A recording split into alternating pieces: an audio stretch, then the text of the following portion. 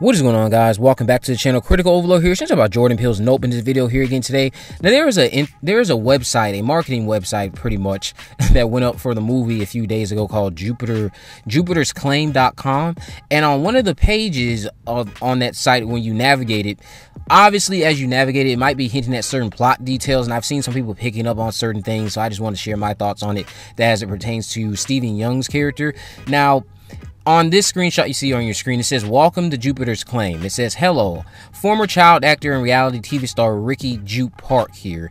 Now, Ricky, I'm assuming, is actually Steven's character. I believe a lot of you have also commented and told me that's who Steven is playing in the movie, so I'm going to go off and just say that's who this is. It says Ricky Jupe Park here of Kid Sheriff, and I'm assuming he starred on a show called Kid Sheriff during his younger years, and maybe that's who that young... That's why in another video I talked about maybe they're showing us flashbacks in the trailer that came out, because there is somebody in the trailer that could be a young Stephen Young, and similar to how we had a young Adeline, a young Lupita character in the Us trailer. So I'm like, this is the same thing happening again in this new trailer. And I know on that trailer there was a monkey attacking, so maybe there's a monkey attack that happened on the set of Kid Sheriff. But again, getting back into what it says. It says, "Ricky Jupe Park here of Kid Sheriff fame. I'm thrilled to have you drift on into the dusty claim I've staked in these here parts. Jupiter's Claim is the bestest darn California Gold Rush theme park in the Santa Clarita, Lancaster area. Perfect for family outings, school groups, and birthday parties. Saddle up, pan for gold, and earn my proprietary jangle. And remember, you get what you get, and you don't get upset."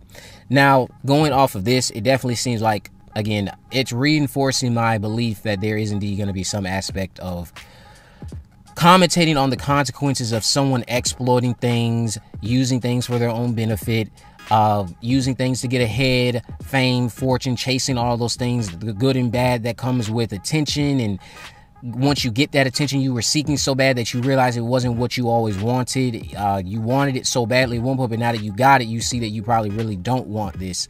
It's going to have a lot to say about that.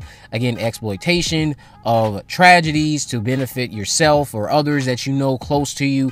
And I've also seen the idea come up that maybe this alien invasion is actually just some type of documentary going on, and there's no aliens in the UFO. There's just people conducting a documentary. I don't think that's going to be the case. I definitely think that Stephen Young's character, this does bring up some type of logic as to why he might be at the Hayworth house and somehow ending up with some of their horses.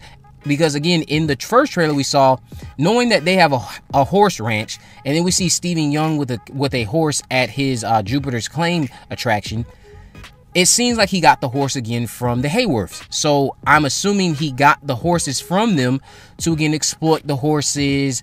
And also then, of course, as we see at Jupiter's Claim, he's exploiting the aliens that have been here in the area, terrorizing people. And it's going to have a lot to do with how his character maybe is connected to the aliens, what his backstory is, how he has already been through something like this similarly in the past as a child on that show Kid Sheriff, and how it's impacted him going into his adulthood, and how he's of course going to have to pay the consequences for something that is again probably revolving around exploiting things for your own gain when you should be trying to solve the issue. And he could of course be in cahoots with these aliens. He could be someone who's teaming up with the aliens, helping them, wanting them to take over for whatever reason, and hoping they succeed. And we're definitely going to learn a lot about this person going off of this website and how it's clearly centered around his character. His character is going to be a big piece of this puzzle. It's going to have to do a lot of the questions that we have, and a lot of the answers I feel like are going to come from this character, learning stuff about him, learning about his relationship with the Hayworths and how it probably ties into his childhood and why he's the way he is now as an adult, presumably exploiting things for his own gain. All leads back to his role as a child star. It's probably going to have a lot to say about the entertainment industry maybe too, considering that he's again coming from the entertainment industry. It's probably going to have a lot to say about that. Again, I like how, again, coming out of the test screenings, from what I was told by those who were telling me things, the overall consensus was there is no social commentary. I was always doubting that maybe it was the fact that it's not that there is no social commentary as much as it's something that's going over people's heads. Now, of course, they still could have been shown a different cut of the movie, but I would imagine they've shown everybody the same cut at these test screenings, minus maybe a few updated VFX, and that's it.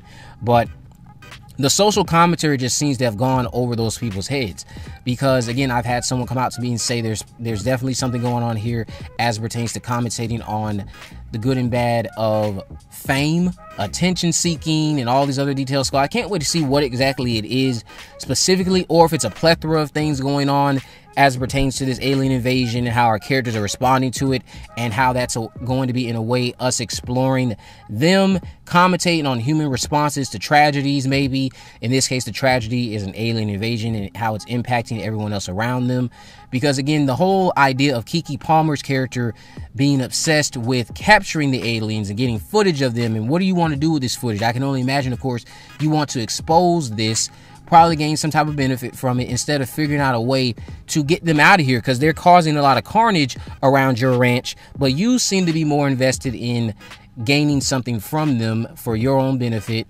not really solving a way to get them out of here so they can stop terrorizing your neighbors, anyone close in the vicinity of your ranch, all these people that travel out to Jupiter's claim. No interest in that, just a bigger interest in how can this help us propel our ranch even further and put our name out there, make us even bigger.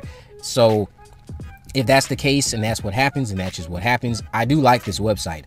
The website and the marketing that's been going on for Nope has been amazing. What's amazing about it is how the marketing has been so well done, and yet there's still so many questions that everyone has that have not fully been answered, which is only building up the intrigue for you to go out there, see the movie, and get those questions answered. Because even the marketing techniques and everything that's being tied into the marketing, it's not answering everything as much as it is just giving you breadcrumbs. And it's really getting me excited to see this movie, to see what the answers are going to be to my questions that I have containing as they pertain to this movie. I'm not saying this movie is going to be great, a big, giant, successful spectacle or anything like that. Do I have faith that this will be another solid effort from Jordan Peele? Absolutely. But let me know what you guys think about this down in the comment section below. If you haven't already, of course, make sure you subscribe. Turn on post notifications so you can never miss a video. In the description, I have links to my social media accounts on my Facebook, Twitter, and Instagram. You can message me there, of course. Let me know any movies, news, or reviews you'd like me to cover in the future. And with all that in mind, guys, I will see you in the next video.